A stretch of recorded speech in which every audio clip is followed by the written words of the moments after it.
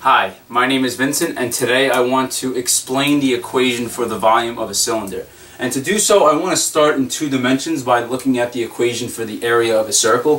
When we have some circle with radius r, the area of this circle is pi r squared. And we want to use this equation to help derive an equation for the volume of a cylinder. So first let's analyze the dimensions of a cylinder. We note with any cylindrical object, we have that the top and the bottom of the cylinder are in the shape of a circle. But as it turns out, if I were to slice this cylinder horizontally at any point, I would generate another circle with radius r. And what this tells us is that the circle at the top of a cylinder, the bottom of the cylinder, and anywhere throughout the cylinder is exactly the same.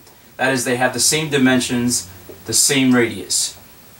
So now how does this help us generate an equation for the volume of a cylinder? Well, now it gives us a new interpretation of the volume of a cylinder. Now we can think about the volume of a cylinder as simply a stack of two-dimensional circles. So now if the equation for the area of a circle is pi r squared, then what we're doing is we're stacking these individual pi r squares. Because remember, the surface area of a circle is pi r squared. So we're stacking pi r squared, and we're going to keep doing this how many times? Well, we're going to do this h times. The height of the cylinder determines how high we're going to stack these individual two-dimensional circles. So then it'll follow that the volume of a cylinder is simply pi r squared, but now we're going to multiply by this new dimension, height.